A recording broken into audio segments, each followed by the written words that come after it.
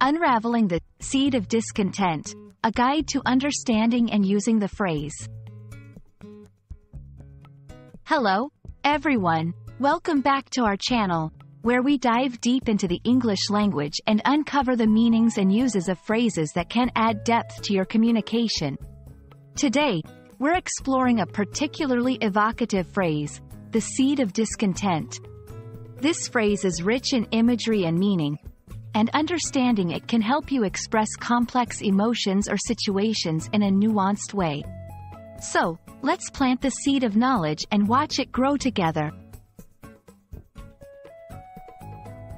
At its core, the seed of discontent refers to a small, initial cause of unhappiness or dissatisfaction that has the potential to grow into a larger issue.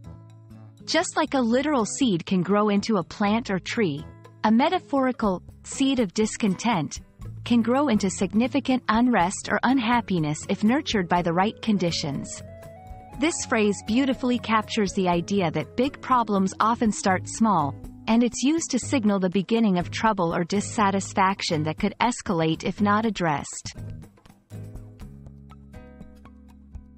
While the exact origin of the phrase, seed of discontent, is hard to pinpoint, it's rooted in agricultural imagery, which is common in many languages to describe the start of something that can grow or evolve.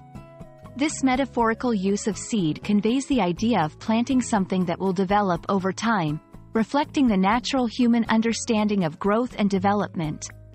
In English, the phrase is often used in literature, speeches, and everyday conversation to highlight the initial cause of dissatisfaction or conflict. It's a powerful way to describe the beginnings of unrest, whether in a personal context, within a community, or even in a broader social or political setting. To better understand how to use the seed of discontent, let's look at a few examples. 1. The unfair treatment of employees planted the seed of discontent, eventually leading to a full-blown strike. 2. A small misunderstanding between the friends sowed the seed of discontent, causing a rift in their relationship. 3. The new policy was the seed of discontent among the population, sparking widespread protests. These examples show how the phrase can be used to indicate the beginning of dissatisfaction that could potentially escalate into a larger issue. When using the phrase, seed of discontent, in your own speech or writing, consider the following tips to ensure clarity and effectiveness. Context is key. Make sure the situation or issue you're describing has the potential to grow or escalate, mirroring the growth of a seed into something larger. Pair with descriptive imagery. Enhance the phrase with additional imagery or descriptions to paint a vivid picture of the situation and its potential implications. Use it to foreshadow.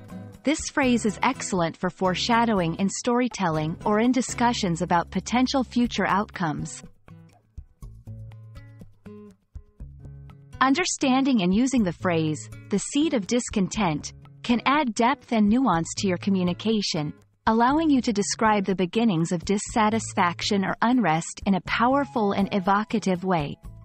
Whether you're writing an essay, crafting a story, or engaging in everyday conversation, this phrase can help you convey complex ideas with simplicity and elegance. We hope this exploration has been enlightening, and we look forward to uncovering more linguistic treasures with you in future videos. Happy learning, and see you next time!